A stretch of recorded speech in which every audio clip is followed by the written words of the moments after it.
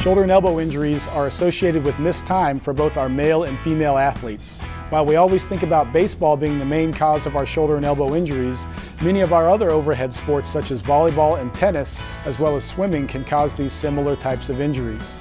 The best way to prevent these injuries is to participate in an injury prevention program. These injury prevention programs focus on appropriate pitch counts with our overhead sports, lower extremity strengthening, shoulder blade strengthening, and shoulder capsule stretches. Each of these types of exercises helps to keep you in the game and to reduce your risk of injury.